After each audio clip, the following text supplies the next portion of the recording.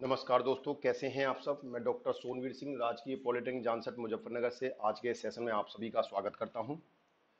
दोस्तों, चैप्टर 4 में हम energy efficiency in electrical utilities का अध्ययन कर रहे थे, जिसमें हम एयर कंप्रेसर का अध्ययन कर रहे थे। लास्ट सेशन में हमने रोटरी कंप्रेसर का अध्ययन किया था।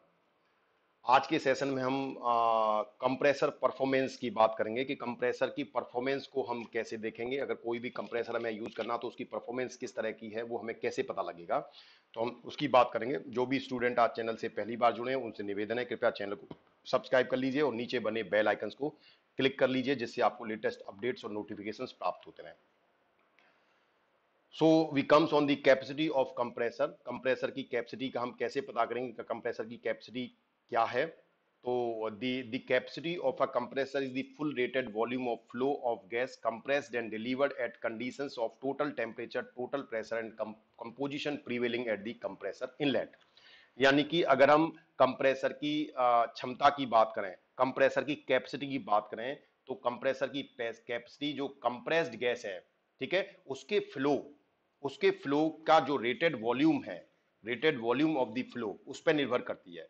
ठीक है, इसके साथ साथ हमें इस रेटेड वॉल्यूम के कंप्रेस्ड गैस के रेटेड वॉल्यूम को चेक करने के लिए हमें साथ साथ में उसके कंप्रेसर के इनलेट पर जो डिफरेंट कंडीशंस हैं, टोटल टेम्परेचर है, टोटल प्रेशर है, डिफरेंट प्रीवेलिंग कंपोजिशंस हैं, उन सबको हमें मतलब एक तरह से कंसीडर करते हुए हमें इस रेटेड वॉल्यूम के फ्लो को हमें मेजर करना है। ठीक है, तो दैट मींस जो कैपेसिटी है कंप्रेसर की, the capacity of a compressor is the full rated volume of flow of gas compressed. ठीक है, तो जो कंप्रेस्ड गैस है वो कंप्रेस्ड गैस की फ्लो, ठीक है, की रेटेड जो रेटेड वॉल्यूम है, कितनी मात्रा है, उसकी रेटेड मात्रा कितनी है गैस के, कंप्रेस्ड गैस के फ्लो की, ठीक है, at the specific conditions, total temperature, total pressure, ये सब कंडीशंस को कंसीडर करते हो, वो हमारा कंप्रेसर की कैपेसिटी कहलाती है।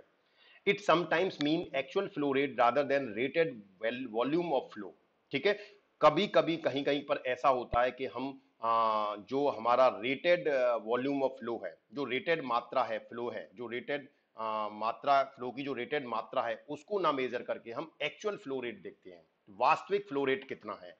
This also termed as free air delivery. तो जब हम rated volume flow, rated flow of volume को ना मेजर करके जब हम एक्चुअल फ्लो रेट की बात करते हैं, तो हम बात करें फ्री एयर डिलीवरी की। That is called free air delivery.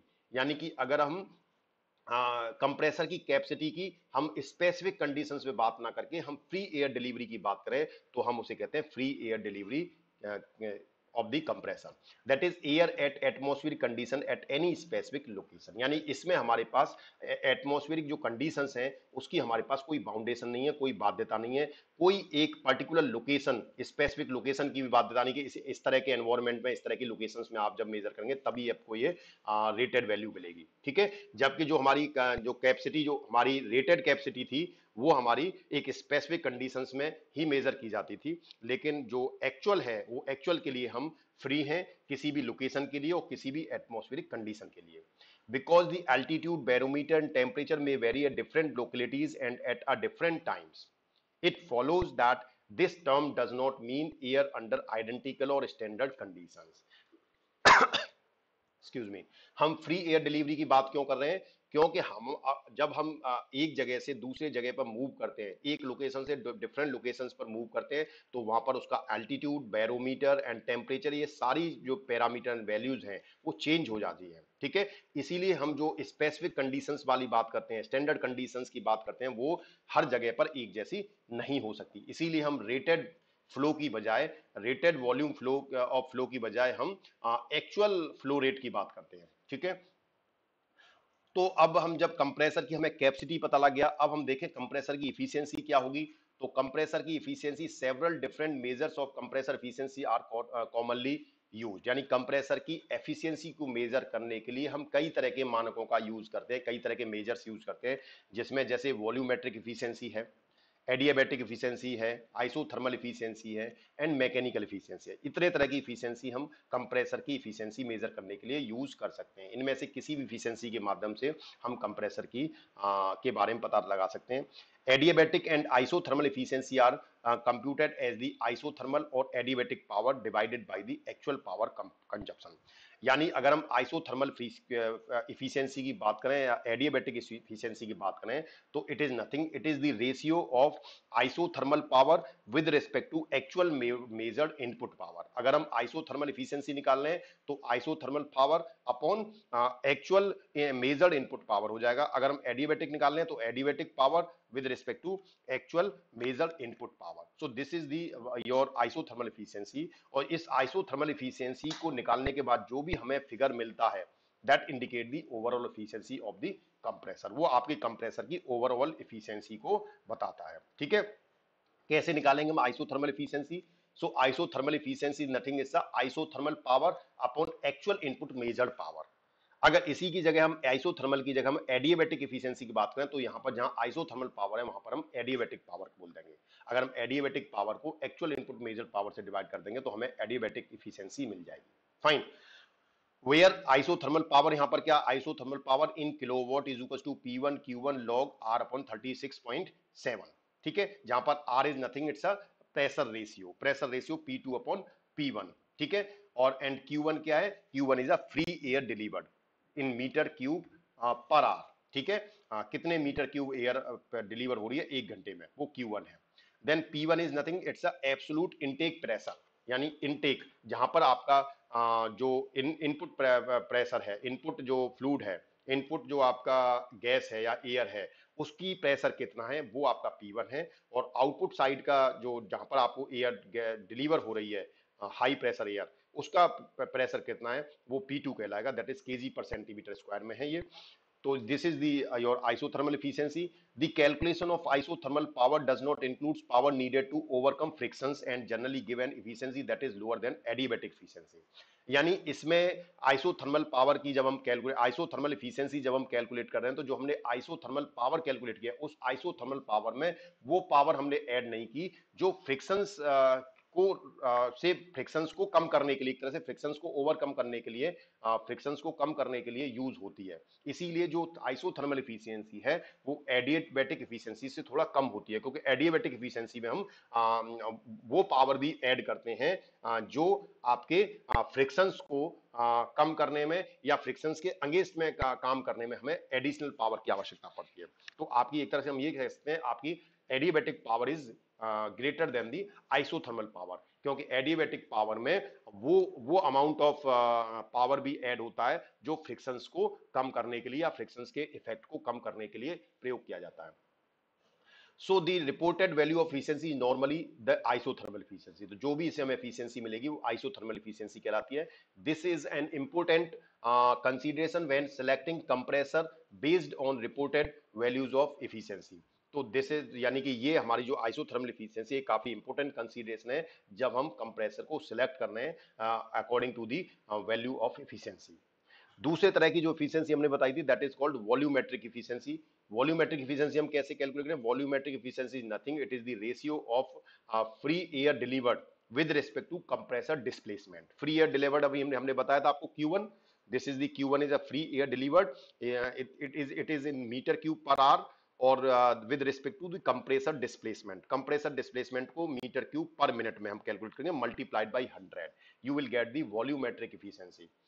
And then compressor displacement अगर हम कैलकुलेट करें तो it is nothing, it's a pi by 4 D square L S जाई एन. ठीक है, जहां पर pi by 4 D square L S जाई एन, जहां पर डी क्या है सिलेंडर बोर है और एल क्या है सिलेंडर स्ट्रोक है, एस क्या है कंप्रेसर स्पीड है इन आरपीएम, और जाई is 1 for single acting cylinder और 2 is for double acting cylinder. तो जाई की वैल्यू हम या तो 1 रखेंगे या 2 रखेंगे, depend on the acting cylinder कितने हैं. अगर 1 है तो 1 रहेगी, 2 है तो 2 रहेंगे. और N is nothing, it's a number of cylinder, cylinder की संख्या होगी. Fine. So this will give you the volumetric efficiency. For practical purpose, the most effective guide in comparing compressor efficiency is the specific power consumption.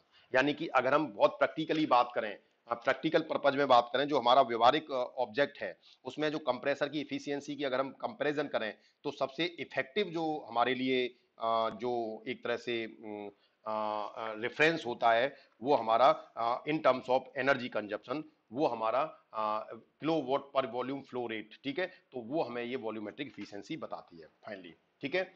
Now we comes on the avoiding air leaks and energy wastage.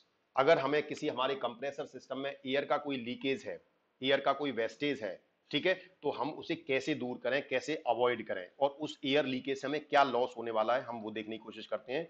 So the major opportunity to save energy is in the prevention of leaks in the compressed air system.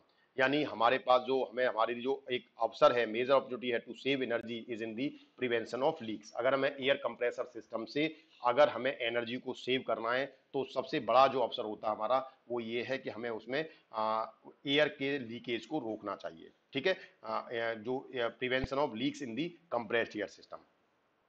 Leaks frequently occur at the receivers or air receivers, relief valves, pipes, and hose joints, shut-off valves, quick release or coupling tools and equipments. यानी जो आपकी air leakage मिलती है, वो air leakage आपके air compressed air system में कहाँ मिलती है? जहां पर एयर रिसीवर है, रिलीफ वॉल्व लगे हुए हैं, पाइप्स हैं, हॉस जॉइंट है, शट ऑफ वॉल्व है, क्विक रिलीज है, कपलिंग है। यानी ये जितने भी इक्विपमेंट्स और टूल्स आपके कंप्रेस्ड एयर सिस्टम में लगे हैं, उन टूल्स में से कहीं से भी कोई एयर का लीकेज नहीं होना चाहिए। इन सब जगह पर चांसेस होते हैं एयर के लीक होने के। In most cases they are due to poor maintenance and sometimes improper installation. यानी ये जो लीकेज होती है इन जगहों पर, जहां पर जॉइंट्स हैं, आपके पाइप्स हैं, वॉल्व्स हैं, रिसीवर्स है, ठीक है, कपलिंग है, इन जगहों से जो एयर की लीकेज होती है उसके दो मेन कारण होते हैं। या तो आप समय पर अपने कंप्रेस्ड एयर सिस्टम को मेंटेनेंस ना रखें, अगर उसमें कोई प्रॉब्लम आ रही है, कोई समस्या है, तो आप उसे दूर ना कराएं, उसका मेंटेनेंस ना कराएं, उसको रिपेयर ना कराएं। आप सोचें कि इसमें पैसा खर्च होगा, अभी काम चल रहा है तो चल नहीं रहे, ठीक है। तो इस तरह सोच के अगर आप उसमें मेंटेनेंस नहीं कराते, पुअर मेंटेनेंस होता है, तो आपके एयर लीकेज के चांस होते हैं। इसके अलावा कभी कभी ऐसा भी होता है कि आपने जब पूरे, क्योंकि हमारे पास जो एयर कंप्रेस्ड एयर सिस्टम है, उसमें बहुत सारे टूल्स हैं, कंपोनेंट्स हैं, जैसे हॉस जॉइंट हो गया, पाइप्स हो गए, वॉल्व्स हो गए, रिसीवर्स हो गए।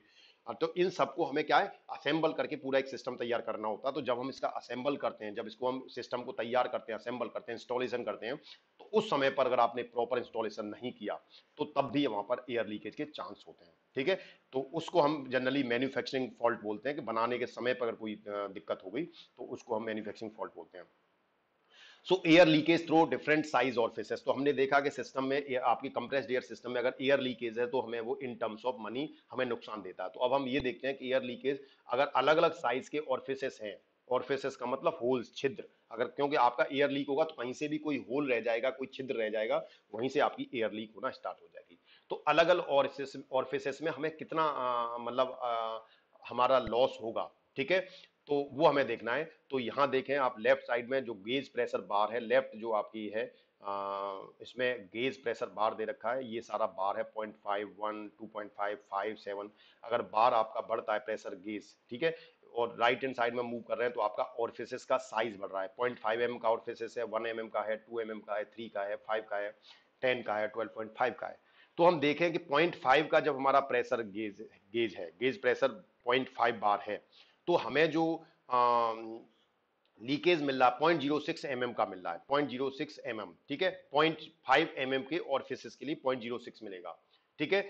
और उसी की तरह अगर हम 1 के लिए बात करें तो 0.22, 2 के लिए बात करें 0.92, 3 के mm के लिए बात करें 2.1, 5 के लिए बात करें 5.7। इस तरह से हमें ये डिफरेंट उसके लिए हमें ये लॉसेस मिल रहा है, लीकेज मिल रहा है। अगर हम बार प्रेशर को बढ़ाएं, तो 1 का कर दिया, तो देखें आप, हमारा 0.06 से 0.08 हो गया। जब आपने बार प्रेशर 2.5 किया, तो 0.14 हो गया। यानी कि हम जब टॉप से बॉटम की तरफ मूव कर रहे हैं, यानी कि अपने गेज प्रेशर बार को बढ़ा रहे हैं, ठीक है, तो सेम ऑरिफिस साइज के लिए अगर प्रेशर ज्यादा है, तो एयर का लीकेज बढ़ता जाएगा। उसी तरह से अगर हमारा सेम प्रेशर गेज है और उसके में अगर होल का साइज बढ़ रहा है, तो भी हमारा जो एयर लीकेज है वो बढ़ रहा है। तो इस टेबल से हमें ये पता लगता है कि अगर हमारे एयर कंप्रेस्ड एयर सिस्टम की प्रेशर ज्यादा बड़ा है, ज्यादा प्रेशर का है, तो उसमें सेम साइज के होल से और फेसेस से हमें ज्यादा लॉस होगा एयर का, ठीक है, एयर लीकेज ज्यादा होगा। और अगर हमारा प्रेशर एक कांस्टेंट मेंटेन है, लेकिन ऑरिफिसेस का साइज अगर बढ़ रहा है, तो भी हमारा लॉस बढ़ता जाएगा। तो हम ये देखते हैं कि जो जो भी एयर लीकेज हो रहा है, इन टर्म्स ऑफ कॉस्ट, ये हमें क्या नुकसान देने वाला है, cost of compressed air leakage, ठीक है। तो it may be seen from table below that any expenditure on stopping leakage would be paid back through every saving. Energy पे बैक यानी कि एक तरह से अगर आप कोई भी एक्सपेंडिचर करते हैं, कोई भी ऐसा खर्चा करते हैं अपने एयर लीकेज को रोकने के लिए, तो आपको वो कितना फायदा देगा in terms of energy saving, वो हम इस टेबल के माध्यम से देखेंगे कि ऑरिफिसेस का साइज अगर 0.8 है तो उससे जो आपकी एनर्जी वेस्ट हो रही है वो 0.2 किलोवाट। अगर इस ऑरिफिस साइज को, इस एयर लीकेज को आप समय रहते रोक लेते हैं तो लगभग साल में आप 0.2 किलोवाट की वेस्टेज को आप रोक पाएंगे। ठीक है, और 0.2 किलोवाट की वेस्टेज अगर आपने रोक दी तो आपको साल में लगभग 8,000 रुपए का फायदा होगा। अगर आपका ऑरिफिस साइज 1.6 का है और आपसे तो 1.6 का ऑरिफिस साइज आपको लॉस जो देता है 0.8 किलोवाट का देता है, तो टोटल साल में आपको लगभग 32,000 रुपए का नुकसान है। तीसरा जो आप देख रहे हैं 3.1 ऑरिफिस साइज है एमएम का आपके पास में, तो लगभग 3 किलोवाट का आपको लॉस होता है। तो 3 किलोवाट का एनर्जी वेस्टेज अगर आप बचाते हैं तो आपको 1,20,000 रुपए का साल में फायदा होता है। और 6.4 एमएम का ऑरिफिस साइज है तो आपका जो एनर्जी वेस्ट है वो 12 किलोवाट का है, तो इससे लगभग आप साल में 4,80,000 रुपए की बचत करते हैं। इसका मतलब अगर आप अपने कंप्रेस्ड एयर सिस्टम की लीकेज को समय रहते रोक लेते हैं तो एनर्जी सेविंग के टर्म्स में आप कुछ पैसे की बचत आप साल में कर पाते हैं, कुछ नहीं काफी सारे पैसे की बचत आप उसमें कर लेते हैं। तो इसीलिए हमें एयर लीकेज को समय रहते रोकना होगा। अब बात आता है leakage detection bye ultrasonic leak detector. हमें यह पता लग गया कि एयर लीकेज क्या होती है, हमें यह पता लग गया कि एयर लीकेज को रोकने से हमें क्या फायदा होने वाला है। अब बात आती है ये हमें पता कैसे चलेगा कि एयर लीकेज है कहां पर।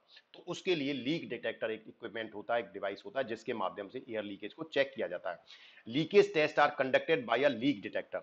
ठीक है, तो लीकेज जो है वो लीक डिटेक्टर के माध्यम से की जाती है। उस लीक डिटेक्टर में एक सेंसिंग प्रॉब होती है, जो सेंसिंग प्रॉब आपकी जो भी एयर लीक होती है उस एयर लीक को सेंस करती है। ठीक है, कंप्रेस्ड एयर सिस्टम में हाई टेम्परेचर पर सी गति है, जिसमें आप high temperature beneath insulated covering के नीचे पाइपलाइंस में मैनीफोल्ड्स में कहीं पर भी अगर आपको कोई लीकेज, अगर आप वो सेंसर को वहां लगाएंगे तो आपका ये लीक डिटेक्टर आपको इन्फॉर्म कर देगा। Fine, the leak is detected by ultrasonic vibration. यानी जो लीक डिटेक्टर है, यानी ये आप देख रहे हैं this is the diagram of leak detector, जिसमें ये देखें एक प्रॉब लगी हुई है, this is the sensing probe. ठीक है, तो जब ये सेंसिंग प्रॉब जो काम करती है ये अल्ट्रासोनिक वाइब्रेशन पे काम करती है। ठीक है, leak testing is done by observing and locating sources of ultrasonic vibration created by turbulent flow of gases passing through the leaks in pressurised और इवैक्यूएटेड सिस्टम।